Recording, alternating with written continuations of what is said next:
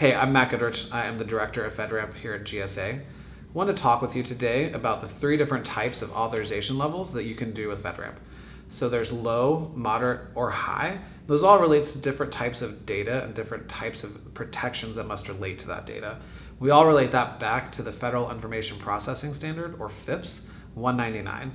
And within that, it talks about 3 types of ways that we need to protect data, whether it's the confidentiality of data, the integrity of the data, or the availability of the data. And we look at those from a baseline perspective of applying either the low for all 3 elements, the moderate all 3 elements, or high at all 3 elements.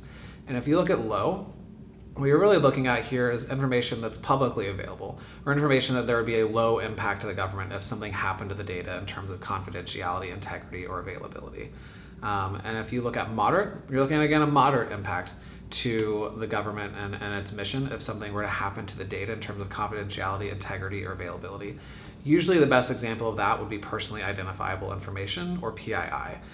And then you also look at high impact availability, or high impact systems, and that relates to data that if something were to happen to that data, there would be a high impact to government systems or government operations. And you're looking with that, really looking at things like life, limb, or financial ruin. And so as you go through the scale of going from public or from low information all the way up from moderate to high, what you're looking at is adding additional controls to make sure that you're protecting appropriately. But as you're looking at those high impact systems, you're really looking at a few key elements around reducing human error.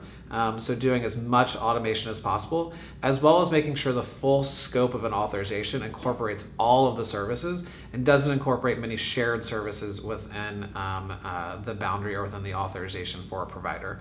You're also looking at the high level as you're going from low up to high, a different level of looking at the authentication of people as they go into the system and access controls around them.